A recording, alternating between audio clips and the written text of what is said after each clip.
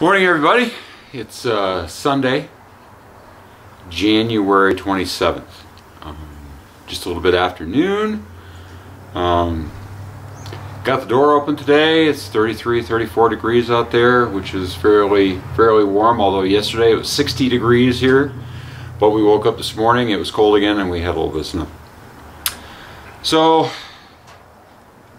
that's about it. Last couple weeks, since our last video, haven't really done much of anything out here in the garage. We have been moving some vehicles though, and I think in the last, I'm going to say month, we've had 4 leave. So this week here, we sold 2. We sold the 95 Silverado last Sunday. That went. And then Friday night we sold the little Toyota race car. Yes, that's right, we sold the little race car.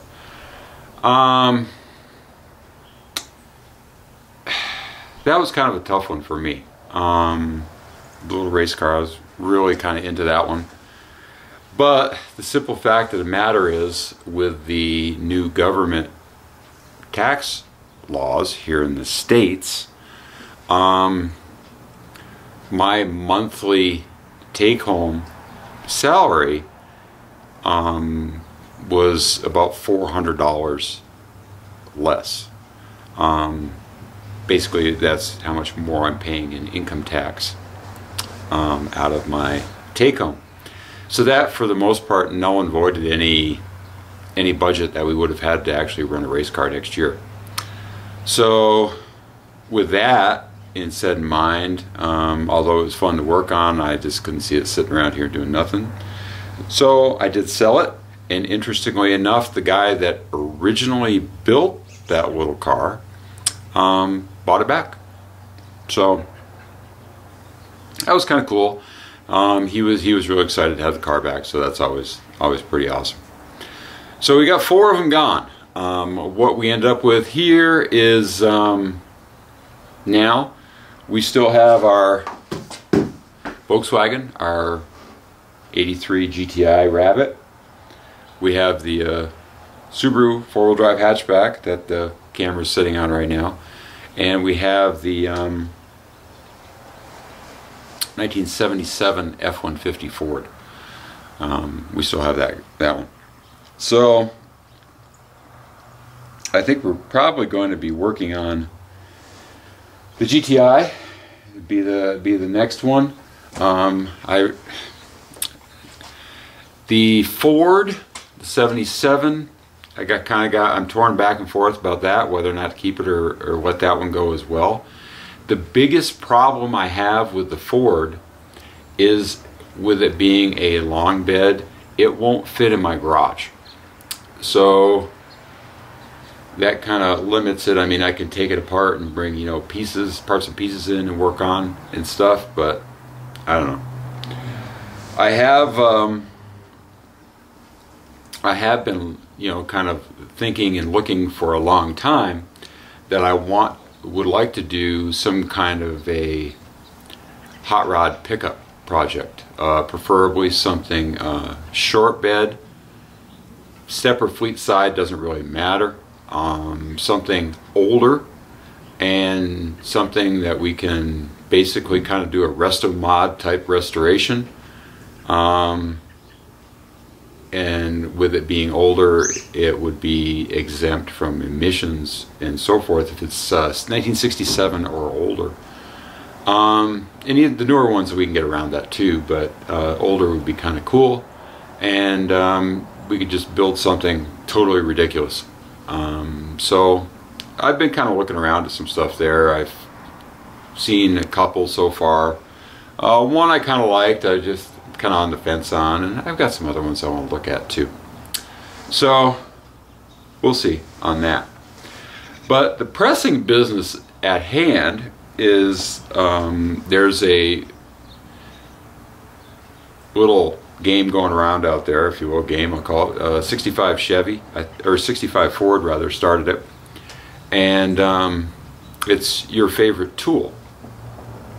Well, my buddy Terry, WTBM123, has tagged me to bring out my favorite tool and talk about it, say why. And you know,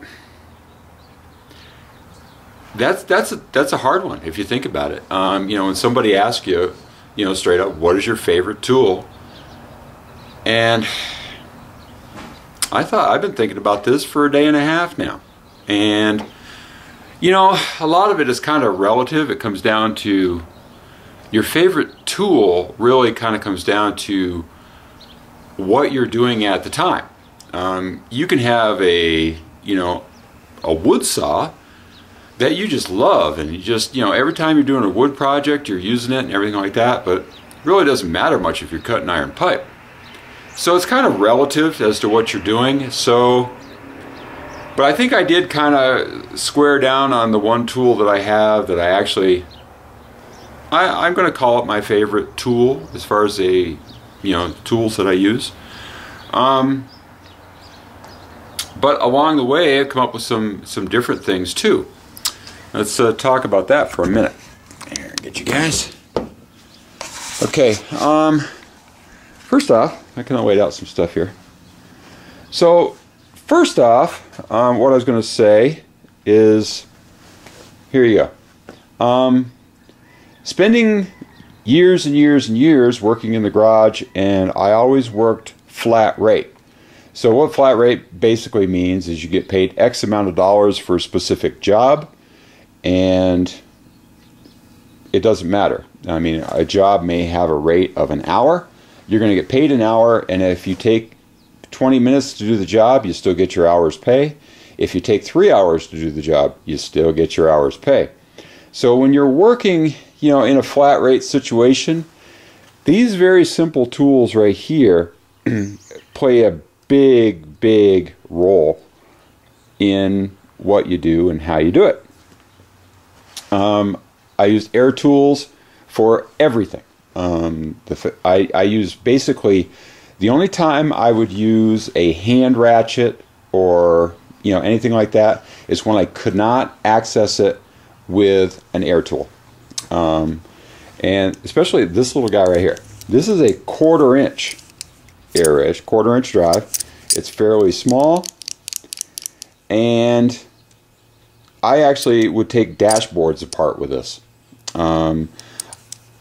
Back in the day, I had a whip hose on it that had a regulator, and what I would do is turn the air way down on the regulator that I could put screws. I had screwdriver tips that go on here, and I could put screws in plastic dashboards and not strip them out. I could turn it down that line, but just drip, drip, drip. So, I mean, in those days, these here were my main tools. I mean, I would use these things all day long. I actually did at one time, and to be honest with you, in getting stuff out to do this, I don't know where it is, and that kind of bothers me a little bit. But I had a 1/4 inch drive butterfly ratchet. I do have a 3/8 drive as well. The 3/8 drive is currently in my toolbox at work. But I had a 1/4 inch drive butterfly that I used to use for a lot of interior stuff, and I just don't know where that is. So those tools there have gotten a lot of use for me and meant a lot for me at the time. Now, when I'm dabbling with bodywork and sheet metal, making patches and stuff like that, one thing that I have that I really like is this guy here. And this is an air nibbler. And you'll see on the tip there's a little pintle. That pintle goes up and down. That slot, you put your sheet metal in the slot, and that pintle goes up and down, and it cuts it.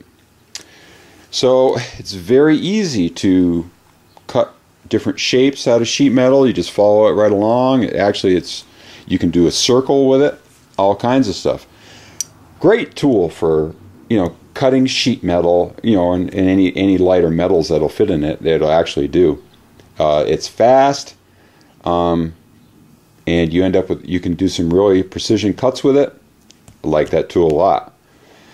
Now, also on the same thing, okay, now you got your sheet metal patch head out, or you're hanging a panel or something like that. Next thing up is your Glico's. And basically how the Clecos work, most of you guys are familiar with it. I'm sure some are not. You put your Cleco in your pliers like so, and you'll notice the end of it. If I get up here with one hand. Sorry guys, I'm trying to hold the camera and do this at the same time.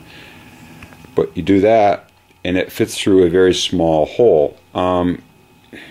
If I remember right, it's 1/8 inch or maybe slightly bigger than that. You drill a hole and line up your panels, drill a hole through them, put this in, and you release it, and it flares out, gets fat. So it holds the two panels together. I think the Cleco is just a very, very good tool for, you know, that type of stuff. You know, hanging panels, locating stuff. I also have some magnets that I actually use a lot for doing that too. You put your two pieces on. It's great for butt welding. Put a magnet across both pieces, and it holds it right in place. The other tool that really is nice is this here. It's a sheet metal hole cutter, and basically it's has all kinds of different bits, tips that go on it, different sizes. I use this for a spot weld cutter. It's got a center point here. The center point is spring loaded. You press down and it keeps you centered, and you cut the hole with that. Like I say, it's a great spot weld cutter. Very, very handy for working with sheet metal and stuff like that, doing, you know, any kind of holes in it. I actually like this little tool set a lot. I've used it quite a lot. Like I say, typically, more than anything, what I've used it for is cutting spot welds. Just a neat little cutter. Okay, so that being said, we're going on for what I'm going to call my favorite tool. And what that is this little guy right here. That's my power probe. Okay, and this is for doing electrical work. It works great as it's a circuit tester. You can test continuity with it. You can, you know, check components with it. It'll tell you, you know, what you've got, power or ground on a circuit. It uses a 12-volt power source, and any power source will do. It comes with the little alligator clips. You can connect it to a vehicle's battery like this, or it comes with this adapter that you can actually plug it right into a vehicle's cigarette lighter. Comes with a fairly long lead on it, and get you a ways away from anything. And it also comes with an extension cable that will get you even farther. So I've actually had this thing hooked up to trucks, and I can go all the way in the back and work on trailer wiring or whatever with this. But it's a very simple tool, and basically what it does, it's got some pair of LED lights on it that light up your work surface, or whatever's in front of you. Just statically, this is the negative terminal of our battery. If you watch it, there you go. That tone and that green light doing that indicates that that is a negative circuit that you're probed into, and vice versa. If you go over here on the positive terminal, we get hopefully it's coming out, it's a red light with a different tone. That indicates that, you know, the circuit that you just probed is a hot circuit. Additionally, what it will do is you can use this as a continuity tester as well. It's got this little lead here, and if you can check through a circuit with it like that. Like I say, I'm sorry guys, I'm not really handy at doing all this with one hand, but anyways, you can get this on here. There we go. Now it's checking continuity, basically right through it. And that gives you a green light in that specific tone there. The tone you can turn off. This lead is also a ground lead. So here you go. Now the one neat thing about the power probe, we're going to hook up our ground lead on this halogen bulb right here, and then we're going to probe. If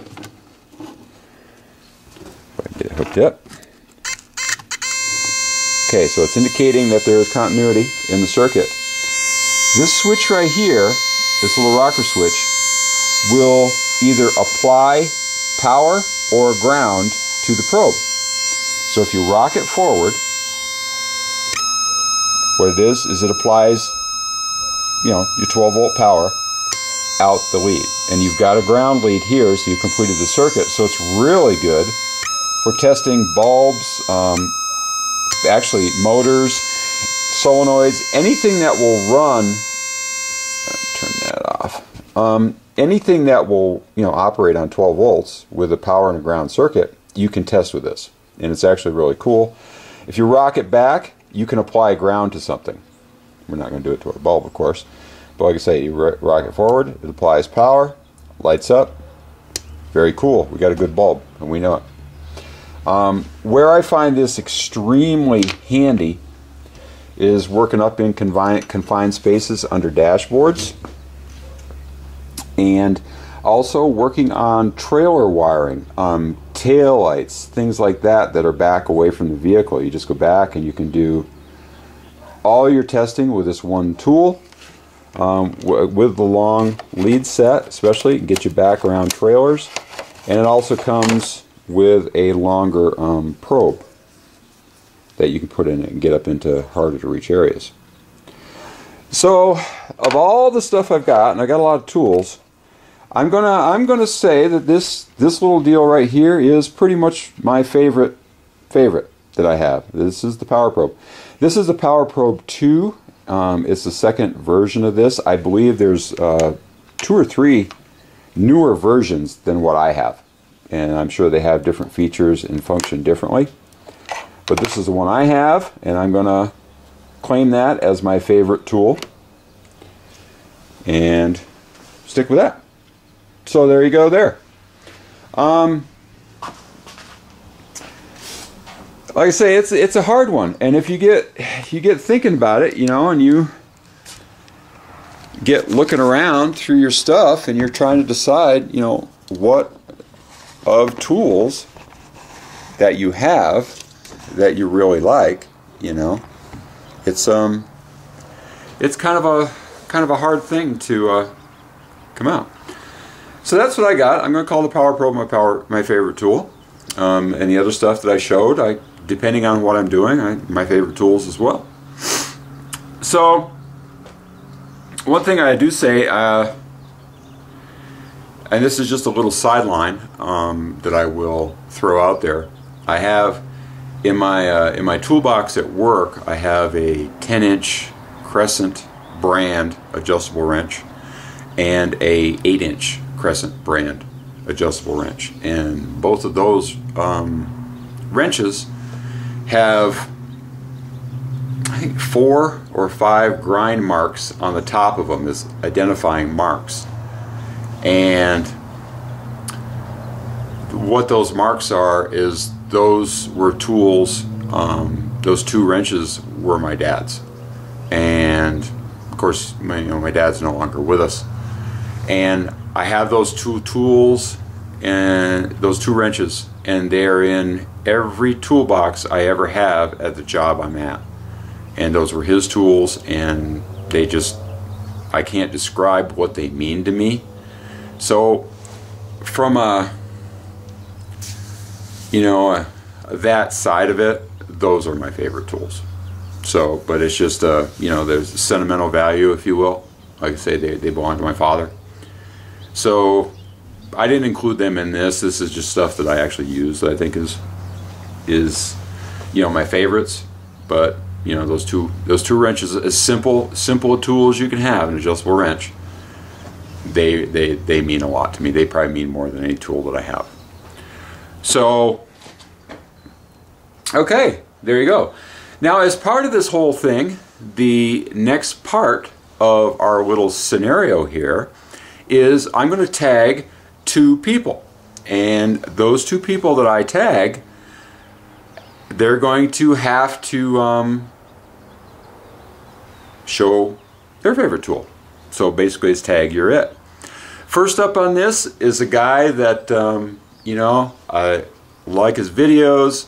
He's handy as all get out, does good stuff, and he's a good guy. And, you know, a really good guy to converse with and so forth. And that would be Mark from the Second Gen Garage. Fatster Cat is his YouTube channel, F-A-T, Stir Cat. Mark, tag, you're it. I would like to see your favorite tool, and I'd like to know why, hear the little story behind it. And the second one that I'm going to tag is a guy that's been around for a while and done a lot of stuff. He's into cars, heating, air conditioning, building maintenance type stuff. I'm sure he's got some interesting tool there somewhere, and that would be Cecil 6711. Cecil, tag you're it. I want to see your favorite tool and hear why. And that'll be kind of cool. So there you have it. That's our favorite tool video. That's what's going on around here. Tonight, being Sunday, of course, I'm going to beat the drum again. Mumble. It's time for the Mumble. If you want to get on the Mumble chat and chat with everybody, got a few new faces that we had in there last week. That was really cool. Go to WTBM123's channel. He has a video on getting yourself set up on the Mumble. It's very easy to do. Basically, you just need your computer and a headset. Usually actually works pretty good. It's a push to talk type thing, so if you have a headset, that works out really well. But some guys do it on their phone, just a regular earpiece, whatever. But like I say, WTBM123's channel has a very, very good